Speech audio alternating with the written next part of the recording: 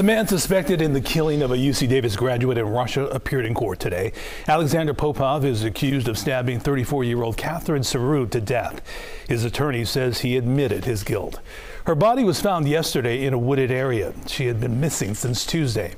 Officials say the suspect gave her a ride in his car. Sarut moved to Russia back in 2019 to study law. And today we spoke to one of her professors at UC Davis about how she will be remembered.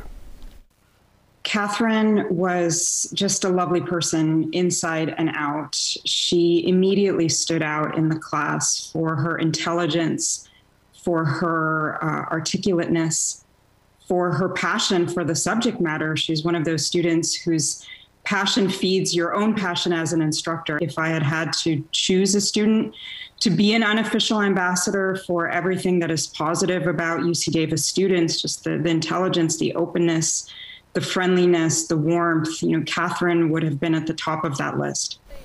Jenny Kaminer also spoke on the pervasiveness of violence against women and that students should not be afraid to go to Russia because of this incident. Unfortunately, violence against women is not something that is unique to any country or to any national tradition.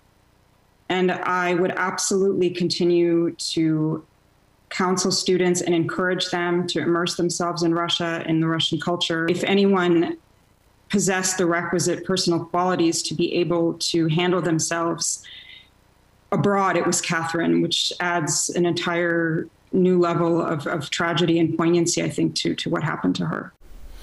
Before Catherine's disappearance, her mother said Catherine sent her a text saying that she was in a car with a stranger. Investigators have not revealed the circumstances around Catherine getting into that car.